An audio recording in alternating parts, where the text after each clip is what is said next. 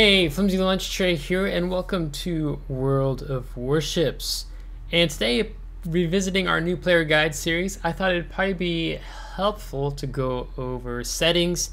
The Wargaming kind of revamped this. I think it was, I don't know if it was the beginning of update 12.6 or 12.5, but it'd be good for us just to go over, especially if you're a new player and wanting thoughts on these different categories. So I will timestamp these items here: display, graphics, audio, heads-up display, camera, mouse, controls, keyboard, and other, all down below if you want to skip to a certain section.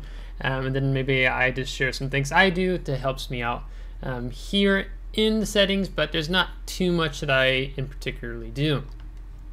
Now, it is important to note that typically you will find these by default keys. So if you're uncertain on something, you've messed with something and you wish to change it back, you can simply select by default and apply. And if you do change something, you can just close. You have changed some settings, apply changes, you can just say no, right? And then you go right back into port. But here on my EU server account, we're going to look through some of these things. So it's just giving you some common information regarding your display. So it's letting me know it's my generic monitor, my ASUS monitor that it's showing. I can select between screen modes. So I can have a full screen, I can have a windowed. I like the full screen windowed, and then I just simply click the Windows key when I want my taskbar to pop up on the bottom. The system effects on the graphics card is saying screen size of pixels is high. The effects on the processor is low in terms of resolution.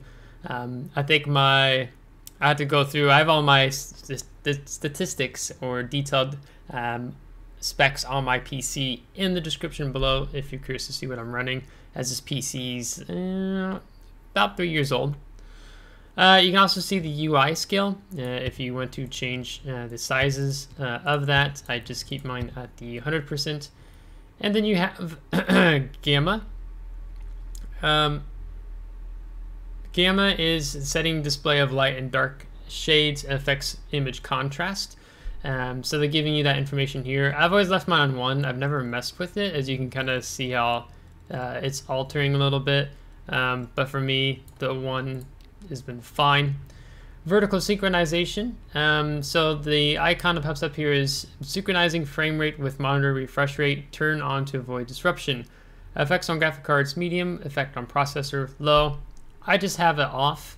If you feel comfortable with putting, I guess maybe it's a little more of a load on your graphics card and processor, you can do that. For myself, yeah, it doesn't affect how I play the game. They also have special features, like they have a color blindness filter and adjusts the image to accommodate color vision impairment. So you can go in, you can set this up.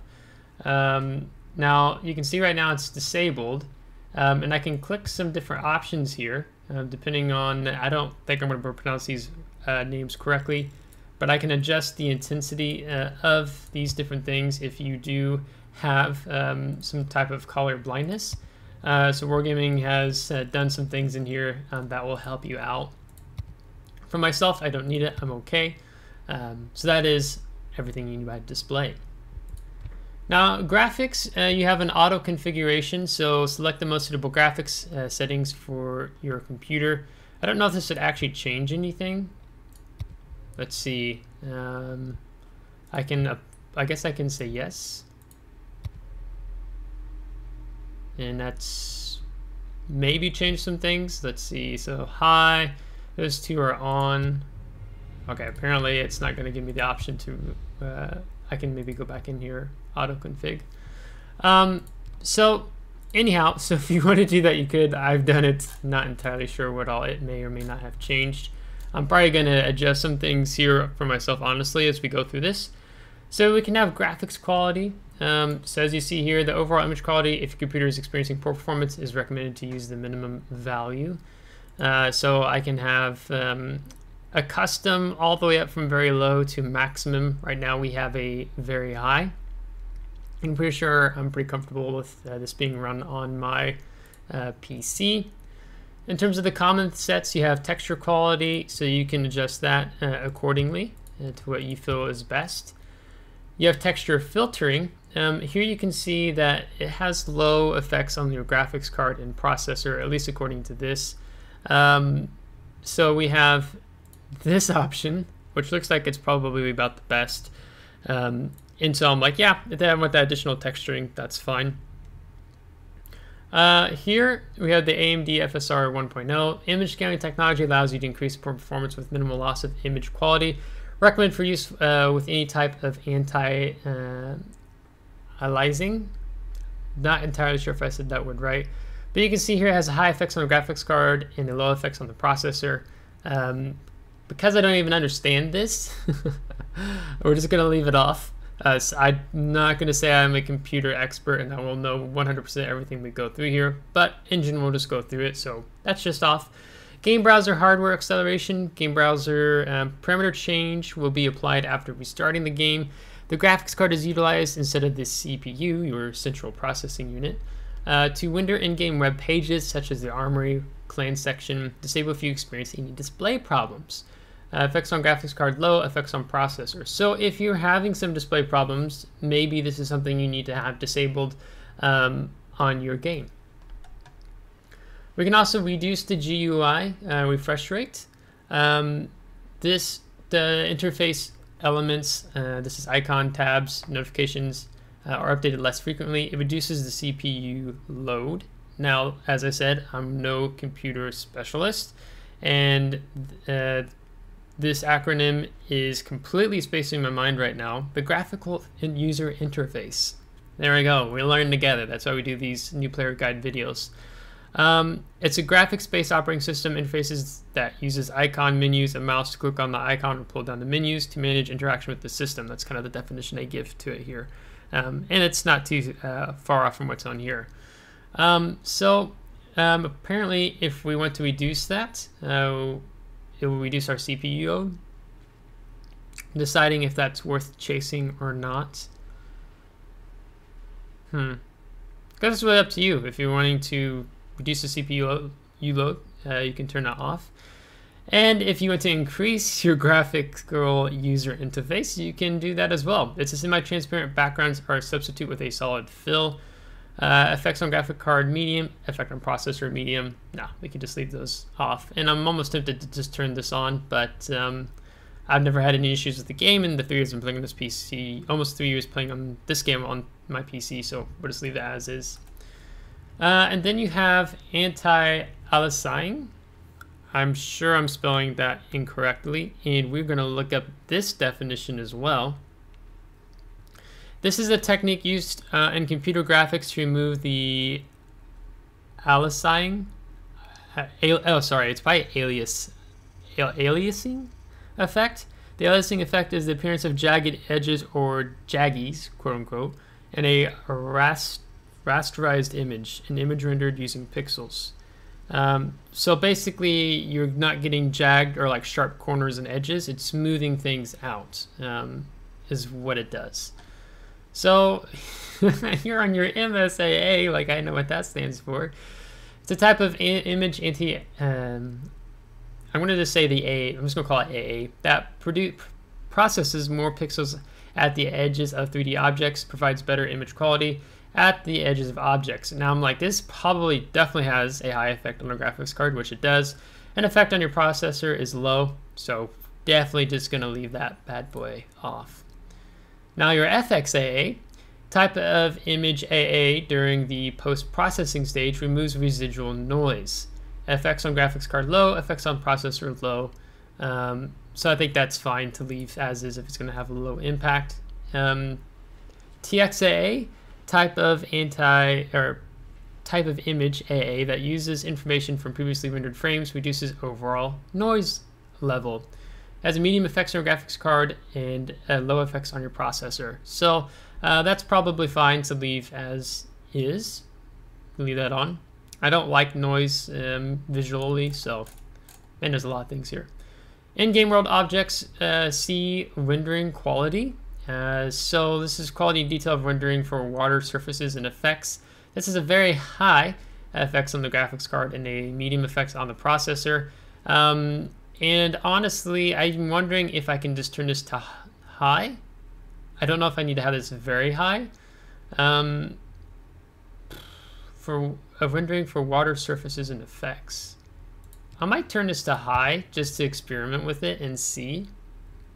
But it seems like it still leaves a pretty high effect on the graphics card. But I mean, it's not maximum, so maybe we leave it. Foliage rendering quality of detail, vegetation rendering, I don't really care about that. We can turn that down. And if it changes, if I notice changes in the game after I've made these changes, I'll let you know, and I'll post them in the comments below after this video goes up. Draw distance sets the maximum distance of detailed object rendering. Effects on graphics card high, effect on processor low. Draw distance. Detailed object rendering. Probably gonna leave that on high in case if we're looking at ships further off in the distance. Object LOD. This determines number of displayed objects in the rendering. Medium graphics card effect and a low effect on the processor. So just leave that on high. Reflections. This has been bugging me a little bit. So quality of objects reflection rendering on the water surface. This has a high effect on a graphics card and effect on the processor, medium. They've changed something with how the sunlight reflects on the water, and it's been super annoying to me because it's almost like blurred. Like you can't even make out necessarily what's there beside that's where the sunlight in the map is hitting the water. So I'm just going to turn that down to high because I'm not really too concerned about that. Additional reflections, SSR. Additional enhancement reflections on the water surface. It's just that medium, and that's honestly fine because I don't really care too much. Even though Wargame is working on putting more, I think we're gonna have like whales and stuff, shark, yeah, whales and stuff in the game soon in an upcoming update. Effects details. So parameter change will be applied after restarting the game. Detailed visual effects rendering has a medium effect on the processor and graphics card we have on high. Effects quality, quality of the visual effects display. Shadow rendering quality. You know, I don't actually know if I really care that much about shadow rendering quality. I mean, it is nice in the one extent because like shadows mountains, shadows a ship. So maybe I leave that on high. Dynamic lighting quality from different sources. Like. Also very interesting. I'm probably thinking the map like was there a map called, is this Northern Lights or is it Northern Waters, where you have the aurora? That's actually pretty cool to see. So I would hate to affect that. Post-processing, detailed rendering, and number of post effects. It's very high.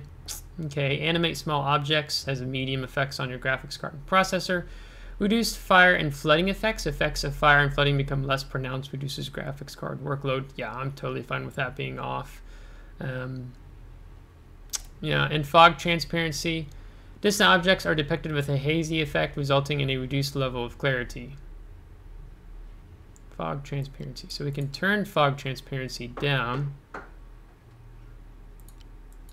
Huh, I don't know. I'm like, is this mean the higher you have this, the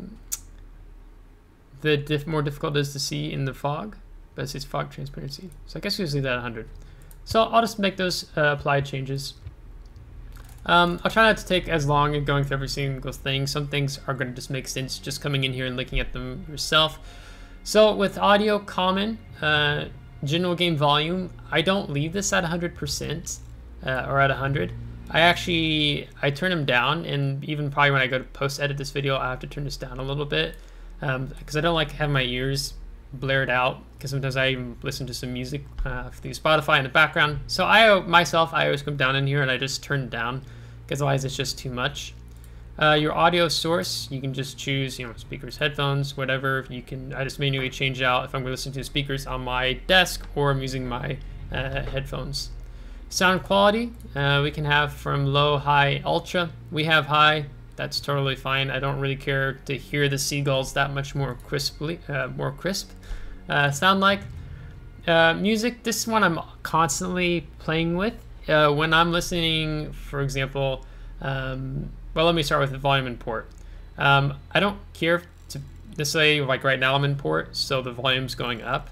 But I tend to run that pretty low because I don't really care to have a lot of high volume in port. But my volume in battle, usually when I'm recording purposely a YouTube video or a live commentary in mind, I try to have the volume up of the music in battle. But when I'm listening to Spotify and stuff, I just bring it down lower.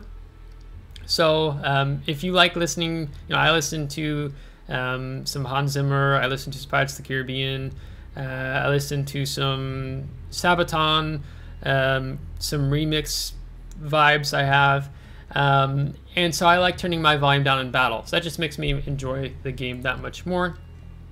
And you can even change the type of music in battle you can have standard, cinematic, modern, or war drums. I haven't really messed around with this too much, but I just leave it on standard because I don't really pay that much attention to the music in battle. And most of you guys, when you're watching a YouTube video, you're going to be more familiar with that type of music because hardly anyone ever changes that.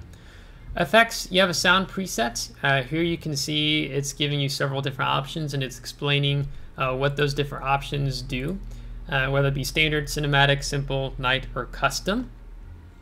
Myself, I don't care too much.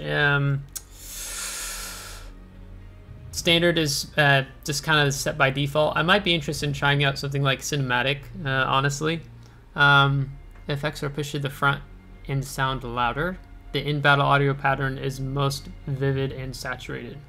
So, I don't know. That might be interesting to try out.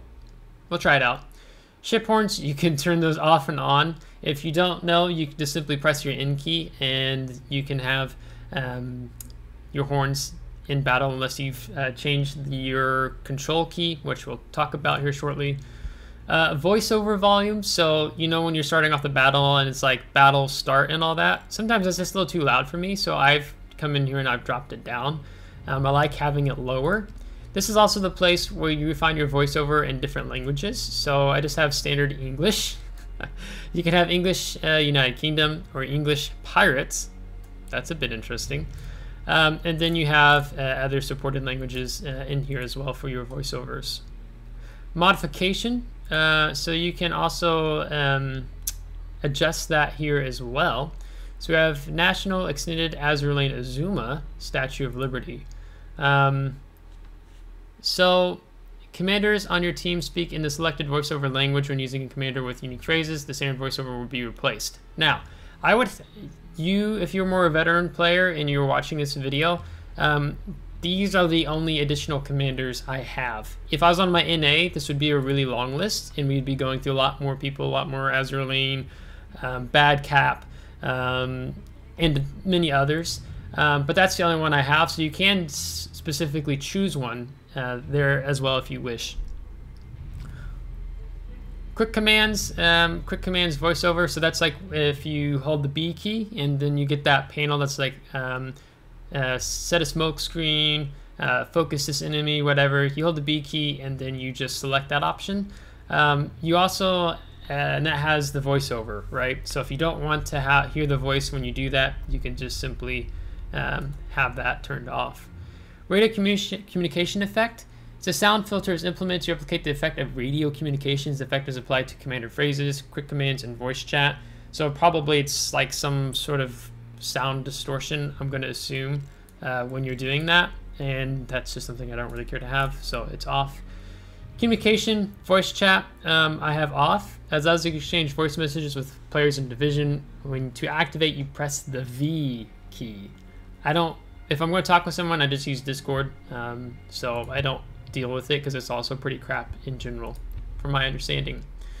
Now your heads-up display, again, you have access to just a default key. You can change your crosshair by the shape. So I have static 2, which I think static 2 is technically the default. So that's been fine with me.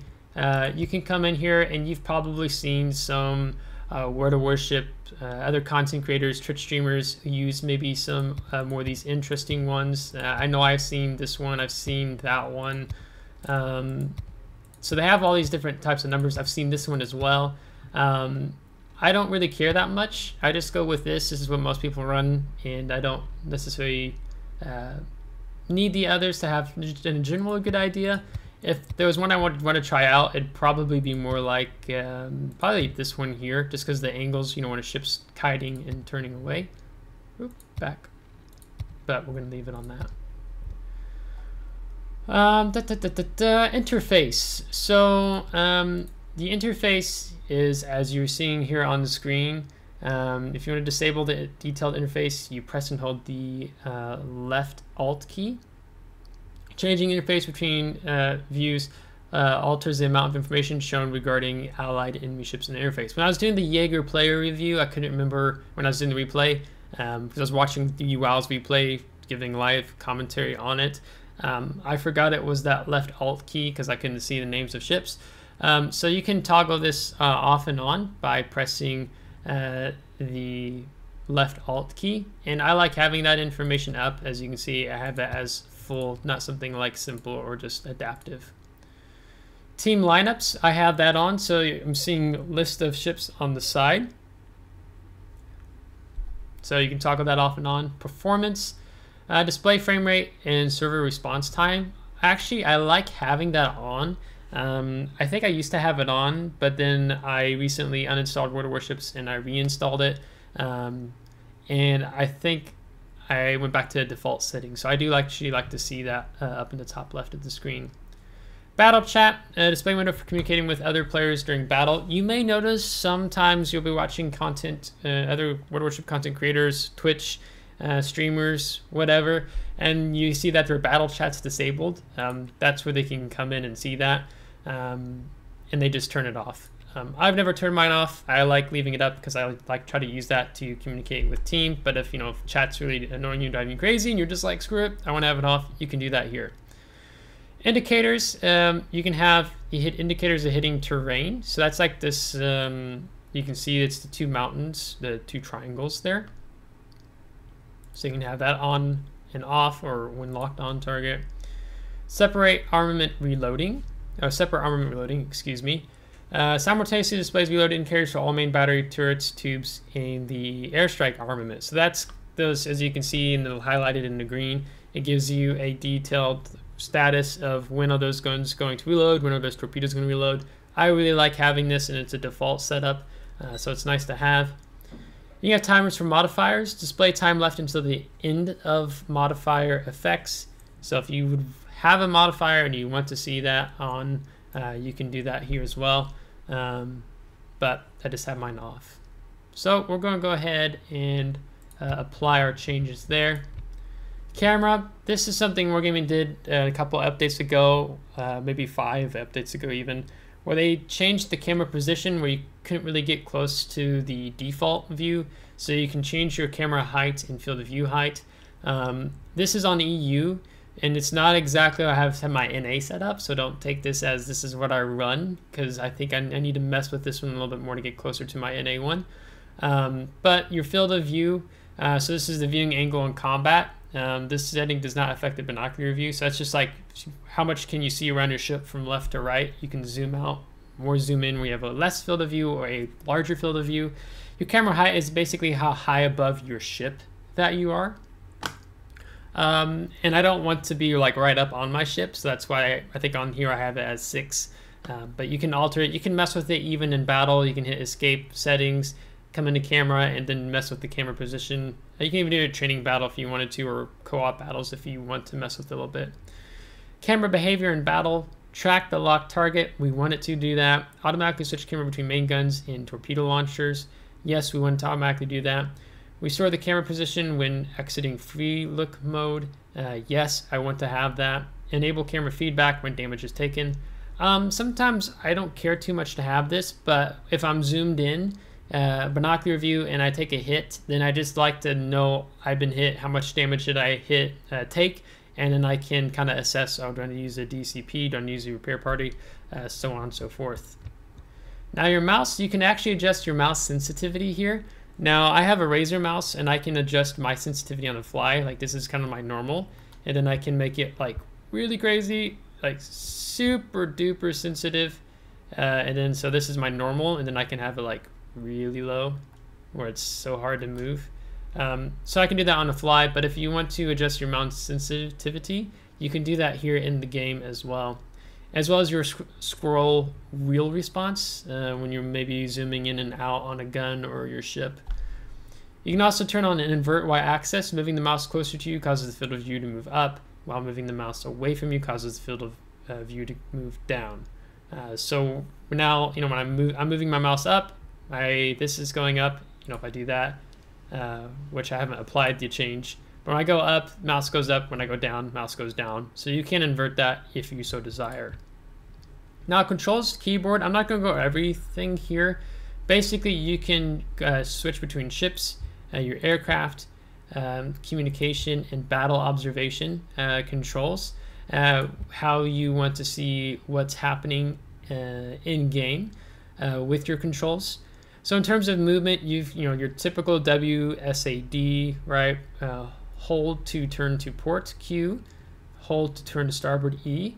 So basically, you can just tap Q, and you're going to have a quarter turn or half turn to port, or you can do a full turn to port if you click Q twice. So if you don't want to constantly keep clicking your A and D key, I often just use the Q and E key. It's just a lot less key tapping, pressing, and holding. And then I usually will take more of a control over the AD key if I'm like in the heat of battle and I want to have full control versus just using the Q and E. Armament-wise, it's pretty self-explanatory. You have all these things here. I should note you can also set up alternative keys, which I'm going to do here in just a minute for a few of these things. But if you're kind of wondering, how do you track a shell, torpedo after firing? Well, for me, I just click the mouse key. This is a default key setting that I can do. X locks target. If you want to lock your guns, you go Shift plus X at the same time. Lock guns relative to hull, Control X. This is something here. Select priority A sector, which is your O key. I like to use on my Razer mouse key M4.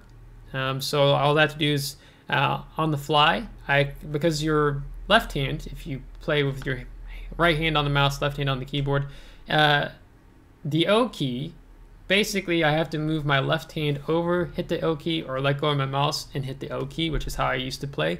But if I want to select priority, I just use my M4, which is kind of like I have a trigger forward and a trigger backwards.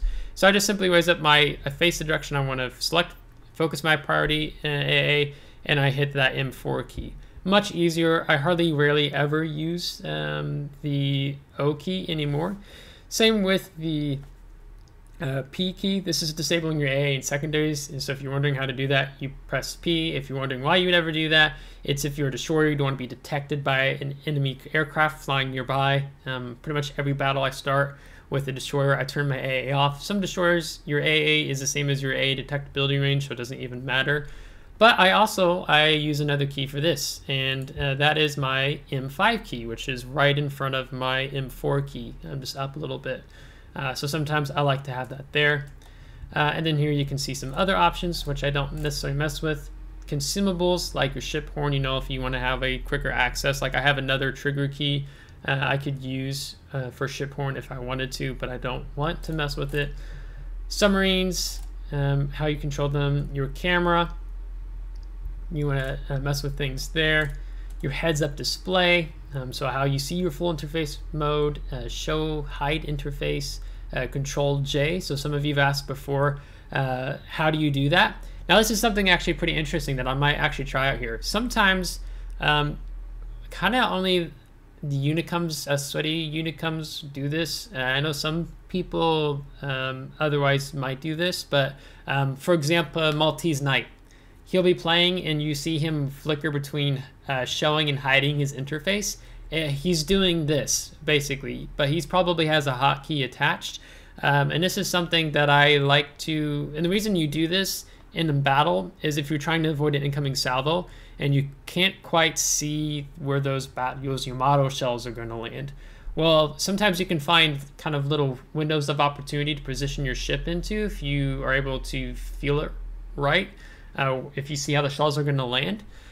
So then simply clicking Control J to see that, oh, that's where the shells are landing, and then adjust your ship accordingly with your WSAD keys, right? So what I'm actually going to do here is I'm going to put my, well, it's not activating. I was going to try to use another M key on my mouse, but it's not connecting for some reason. And now I've just messed that up. No, that's not what we want to do. We'll do,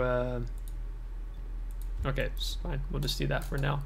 Now I have to come back up and fix, undo what I've done.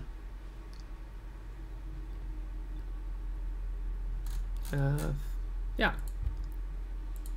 Fire. So that's something you got to be mindful of. Keys are set to next ally attack. So in fear of that I may have messed something up, I'm just going to select by default. And then I'm going to come down and I'll just simply do what I just showed you a moment ago.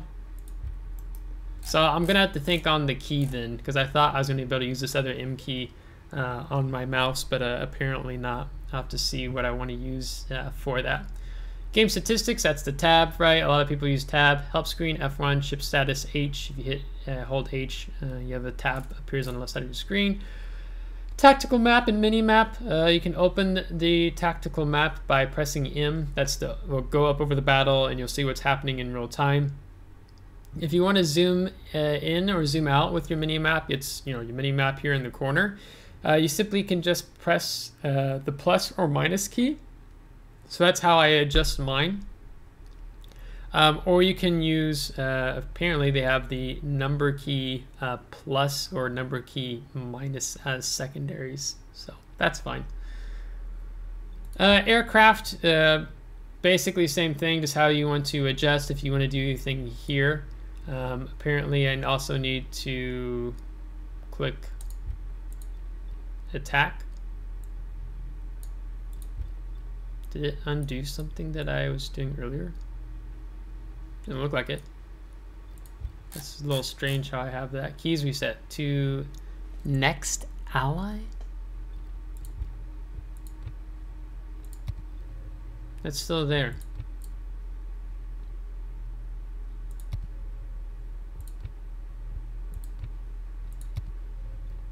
It's a little strange. So I don't know what I've done there.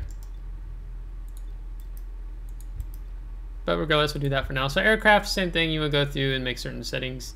You can do that here. Communication, chat, quick commands. So you can actually utilize your F keys for the quick commands as well. I know some people utilize this. I never do. I just like holding the B key, which opens the quick commands panel, and then selecting with my mouse whatever option I'm wanting to select. But that's where it is. And then if you want to accept, decline an invitation to join a division in game, it's K or L, but at the same time you can just choose on screen.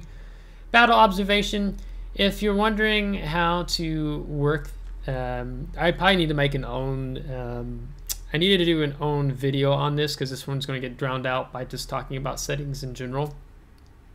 If you open up for your World of Warships client, in your, like for myself, it's on my gaming D.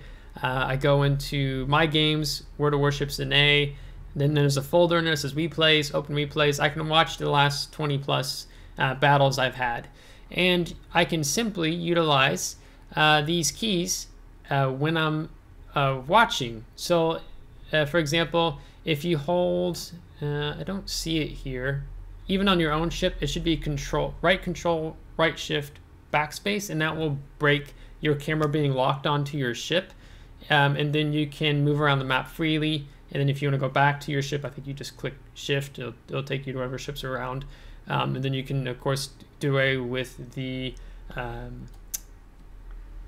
interface by right control plus J. But okay, this is what it is, to next ally. That's what it meant. Can I just choose defaults? What was it? Yeah, the left mouse key. That's what it was, but I wasn't sure what the heck was going on there. And then to previous ally, so if you want to select between your different allies, maybe after you're dead, that's what that was meaning. It's just very interesting wording. Move to object in the screen center space. So if you're looking at a ship and then you press space, it'll basically zoom in, take you to where that ship is, and your camera will be locked to it. And change camera mode to course shift. So we'll apply those changes. These are just additional settings. So collision avoidance system I have off.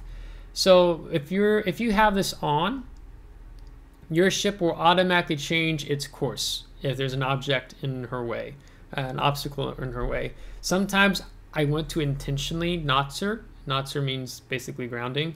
I want to intentionally do that. So I turn the system off, and there you go. You can see the time in port, so I could turn that on, and it'll show me if I'm losing track of time. I can have it in. I'll leave it on, and then we'll see where it's at when we come back into the game, or the port. Skip video at game launch. If you don't want to see that video when you've launched the game, you can simply turn that off. Turn that on. Turn it on here, turning off so you don't see that video at game launch. You just skip it. And you can also display a language bar when hovering over a text field. So we'll apply that. We'll come back in and let's find out where the time is. I think it's just supposed to be here. What happens if I go back in and I shut it off? It's not there. So I actually like seeing the time in port. I think I had this as an old setting before I uninstalled and reinstalled World of Warships. Oops, not that one. So I like to see the time in port. That's helpful for me. So with that being all said and done, I hope you appreciated me going over the settings. This has gone into almost a 37-minute video, but there'll be timestamps at the bottom. Simply click to wherever you're interested in seeing at here in this video. And hopefully that's helpful to you who are newer players, or those of you who may have been playing the game for a while and you've never messed and really went in and looked at these different settings and what you have.